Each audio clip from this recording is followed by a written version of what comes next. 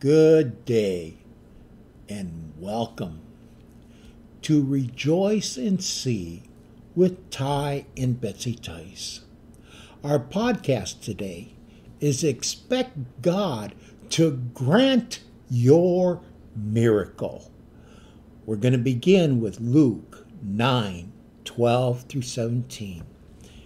And when the day had begun to wear away, then came the 12 and said unto him, Send the multitude away, that they may go into the towns and country round about and lodge and get victuals. For we are here in a desert place. But he said unto them, Give them to eat. And they said, We have no more but 5 loaves and 2 fishes. Except we go and buy meat for all this people? For they were about 5,000 men, and he said to his disciples, Make them sit down by 50s in a company. And they did so, and made them all sit down. Then he took the 5 loaves and the 2 fishes, and looking up to heaven, he blessed them and brake, and gave to the disciples to set before the multitude. And they did eat, and were all filled. And there was taken up of fragments that remained to them 12 baskets. Today's Bible reading establishes that Jesus has power to meet the needs of his people, even if it means multiplying what is humanly available. It is the famous miracle account of the feeding of the 5,000 men in addition to women and children. Even though they started with 5 loaves and 2 fishes, after everyone was fed, there was still 12 baskets left over. Wow. Today's story. It was nearing Christmas in our second church, and Pastor Ty's mom had made gifts for the children.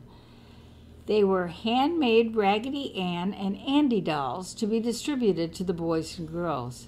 When the time came to pass out the presents, there was a problem. Mom and a couple of other ladies in the church had made 11 dolls for the 10 children that were anticipated to attend. The 11th doll was an extra one in case an unanticipated visitor came. Somehow, however, 12 children had come. The dolls were in a bag and had been carefully counted. There were 11. We were 1 short. What should we do? Pastor Ty decided that we should start passing them out, just as in the biblical account. Lo and behold, every child received a doll. We could not explain it, except that God had miraculously provided for the extra precious child who had come. Oh, how Jesus still loves the little children. Philippians 4:19 says, But my God shall supply all your need according to his riches in glory by Christ Jesus. And today's prayer is, Lord Jesus, let your faith and compassion flow through us to meet the needs of your people. And Father, that is our prayer, that each person that's listening to this podcast today, that their miracle is literally on the way. There is no substance that you cannot increase. There's no need that you cannot fulfill. And my friend, today, as you're listening to this broadcast, I would like you to take a moment and just say, Lord, this is my need. This is the miracle that I need. And then wait, and with that grain of a mustard seed of faith, say, Lord, I believe. I receive your miracle. And then expect it. Don't let Satan take it away from you. Don't let doubt and fear trip you up. But know that with God, all things are possible, and He promised He will meet your need. God bless you and go with you this day.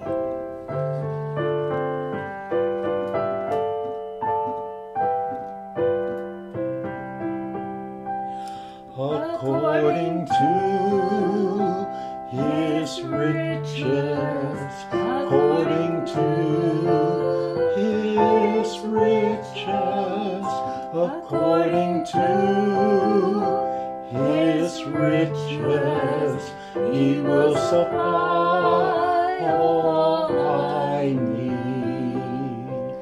His riches have no limit. His riches have no limit. His riches have no limit. He will supply all I need. I'll put my trust in Jesus.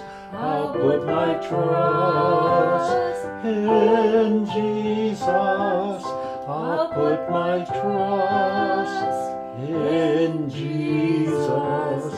He will supply all I need. According to